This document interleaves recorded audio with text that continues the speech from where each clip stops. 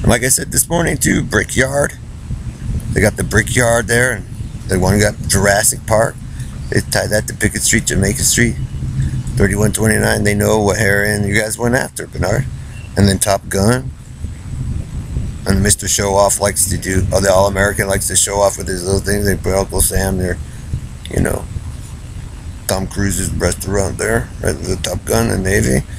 And they kind of know Uncle Sam murdered Tom Cruise, and then the Indy drivers, you know, then the Hollywood celebrities of Jurassic Park, you could equate it.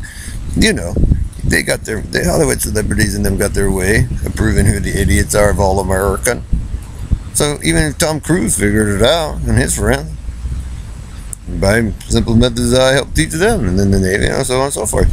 So Bernard, do you sure Tom Cruise and some of those people ever liked Elton in the group of you in the first place? Because they probably already knew the group of you are idiots and problems of the All-American Intilla and GPS 19 Ellery's and those boxes in that cult, Bernard.